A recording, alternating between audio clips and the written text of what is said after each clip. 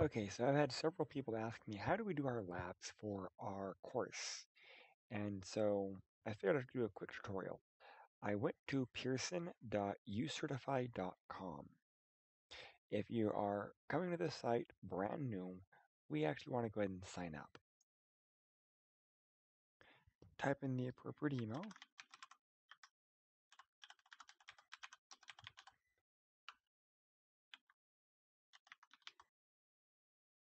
Oh, you know what? Helps if I sign up now.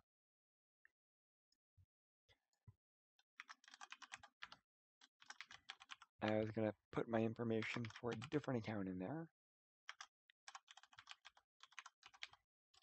ittech.edu. I'm going to go ahead and put in a password, make sure to agree, and then go ahead and click on save. Alright, I actually want to go ahead and sign in.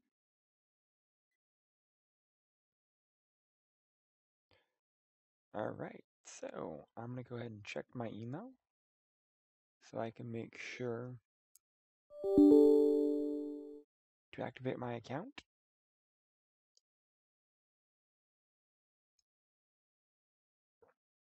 Once you're activated, you are good to go. You'll notice that we now have my library, we have our courses, we have all of that. So once you're here, you're going to go to My Library, go back to My Library, and you may get this. We want to add a license. Here's where you're going to put your license code.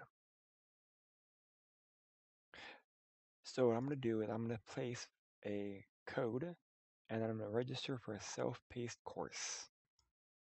Once I do that, my access code should be listed. It's going to verify that I want a self-paced course, and it should give us our course name. Notice this is our simulator, so that's what we want. Once you click enroll, it will actually show that you are enrolled in that area, and to go to My Library to start learning. And here is our simulator. It will give us a little quick run through of all the appropriate information. You should also get an email stating that you are now part of it. Click on Open Simulator to actually open up the simulator.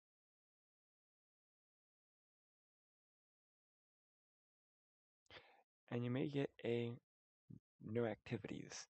We can actually go ahead and sort by chapter. And here we have our individual parts.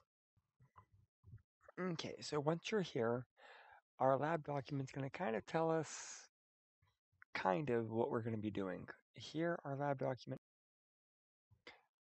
currently it just shows us this document right here for our lab steps. But this does not match any of our labs. This is supposed to be part of our lab assessment. However, in the instructor guide, it tells me to review that you've done some pre-labs. For our pre-labs, we're going to navigate to sort by chapter, because here are our pre-labs. Lab 1, prep, implementing IAP version 4 section, and complete those pre-labs. So part 4, implementing IAP version 4, happens to be chapter 15, and I want you to do all of these labs. That's all you need to do for the first lab. If you have questions, please let me know. Thank you.